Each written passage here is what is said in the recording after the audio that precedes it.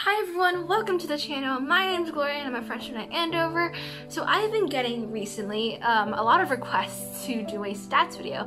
So that's what I'm here for today. I will be referring to my computer for information. And just a disclaimer that I haven't touched my Gateway account in nearly 1 year, so it has been expired and deleted. I will be talking from the top of my head, so let's hope that I remember all the information that I filled out last year. Alright, without further ado, let's go on with the video. Alright, to start us off, last year I applied to 10 boarding schools, so hold on. I applied to Andover, Exeter, Groton, Milton, NMH, BB&N, Deerfield, Middlesex, St. Mark's, and Concord.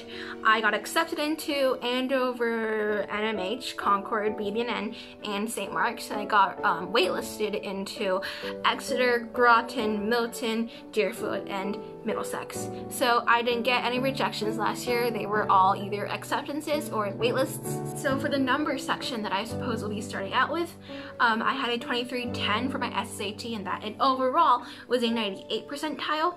I had a 99 percentile in the vocab section, and a 99 percentile in the math, and a 96 percentile in the reading. For my grades, from grades 6 to 8, I had mostly A pluses that were above 98 average, and some A's that were above 95 average. Alright, so for extracurriculars, I am a music person, so I've been playing the piano for 10 years and the violin for almost 5.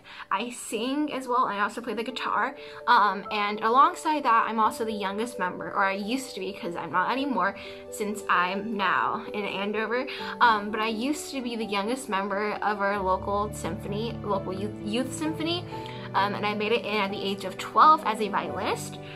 For sports, I used to swim competitively at a local swim team, and I also did ballet as hobby, but after I moved to the US, I did not continue any of them because of like a lack of time, but also, and more importantly, I couldn't find any teachers or swim teams that fit me.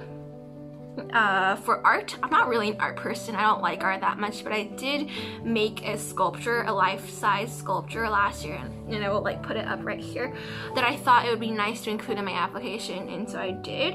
And also for community projects, I, alongside my cousin, we founded this ensemble called Aqua Duet, and it's just the two of us, where we go to local children's hospitals and we play music for them, and in hopes to like bring some joy into their life and also maybe even foster their interest in music. For my extracurriculars, we had a very limited amount of resources and organizations and things we could participate in my middle school. I tried to use the resources as best as I could, so at the end I joined Youth Legislature, which is a student and government project where it's similar to Model UN except it's restricted to your state, and I did that for 2 years. I also did math team, which I actually I didn't volunteer to join it, but the teachers scouted me and I thought, oh well, why not join it. Also Quiz Bowl, which is a trivia club where you just collect random fun facts and you remember them and you like compete in competitions in hopes that you'll win a reward. For my awards, which is going to be the last section of this video, I'm not sure how I'm going to organize this because it's kind of long, but I will probably start with music. So I've won a series of piano awards back in China and also over here in the US, and I've won competitions in first and second place as well.